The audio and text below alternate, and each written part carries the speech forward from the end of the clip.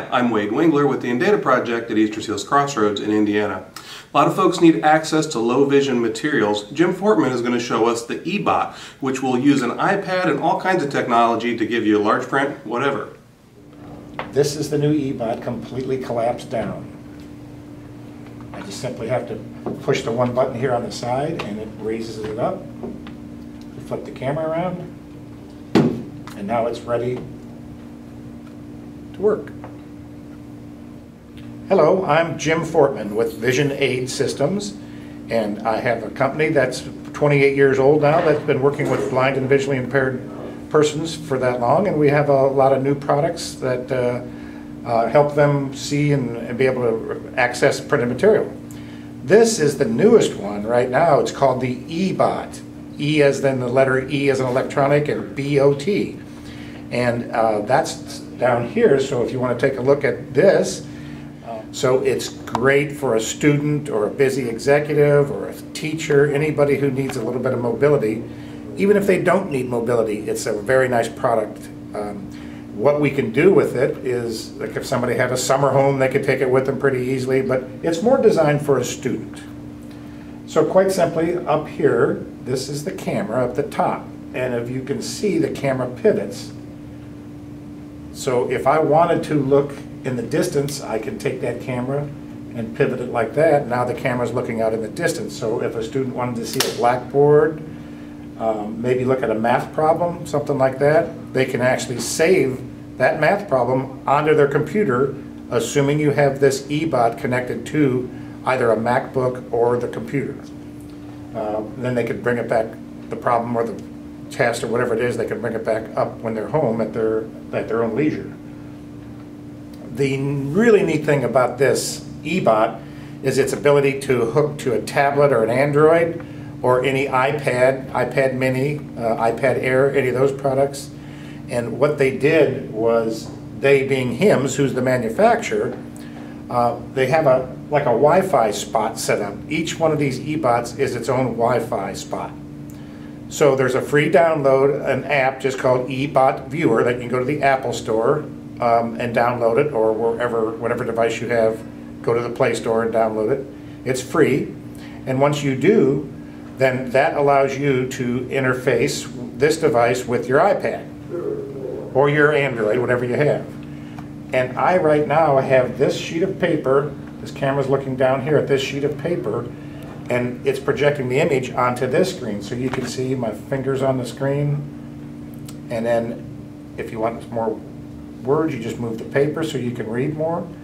But what's really unique about this is it does have a remote control. If you want to use the remote control, all these buttons on this remote control are also found on the eBot front panel itself, which is up here. And we kind of looked at that earlier. So I can make it bigger or smaller. I can change to the different color letters. So if I wanted white letters or black letters. The nice thing about using an Android or using the iPad or the iPad mini like I have here is you don't have to use the remote control or the buttons that are on the eBot itself. You can use your gesture commands. So I simply can, just like you would on any other iPad feature, I can make it bigger or smaller by using the gesture commands. I can actually bring up a menu right on your iPad here. So if I did want to use the OCR feature, which that is the feature that will actually read it aloud to you, the user just simply has to push that. I don't know if you heard it, but it made it sound like it took a snapshot, like an old 35 millimeter. Connect eBot to your iPad or Android now it's reading. Tablet. Record PC to view and interact with your reading, writing, or distance image.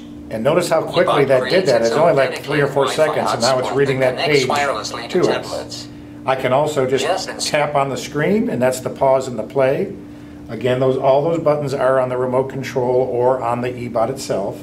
But if I just tap the screen again, it starts reading. Install the eBot app on your tablet, then launch it for a quick and automatic connection. You can see I can make the print bigger on the screen, gestures to change and the it zoom follows level, image mode and contrast level, as well as snapshot the other screen. Connect the eBot to your iPad or Android.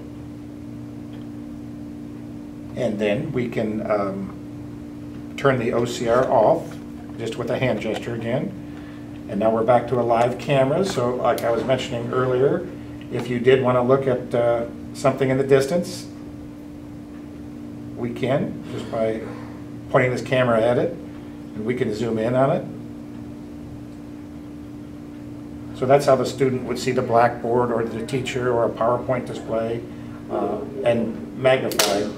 And then I can just flip the camera back down. It remembers what size you had it at, what color you liked, and so forth. Now, along with this, it will plug into any computer. Like I mentioned earlier, any MacBook, so it's Apple compatible, IBM compatible.